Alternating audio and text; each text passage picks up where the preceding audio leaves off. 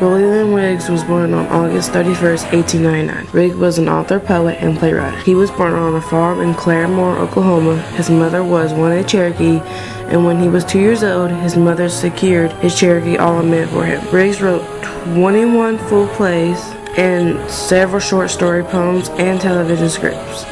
He was educated at the Eastern University Preparatory School in Claremore, Oklahoma. Starting in 1912, Riggs graduated from high school in 1917 and traveled to Chicago and New York. He started working for the Adams Express Company in Chicago. He wrote for the Wall Street Journal. He also sold books at Macy's and swept out Wall Street offices. When he returned to Oklahoma in 1919, he wrote for the Oil and Gas Journal. While traveling to Los Angeles, Riggs worked as an extra in the theater and a copy editor at the Los Angeles Times, which published his first poem. Then Riggs entered the University of Oklahoma in 1920 and taught English there for 1 year. But Riggs did not graduate after he became ill. During his senior year, he then moved to Santa Fe, New Mexico for health reasons. However, in 1926, Riggs moved back to New York, hoping to work in the Broadway theaters. His first major production was a one-act play, which was produced by the Santa Fe Players in 1925. He began teaching at the Lewis Institute in Chicago while continuing to write.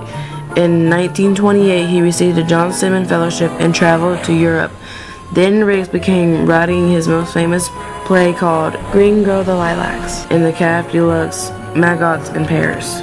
He completed this play 5 months later in southern France.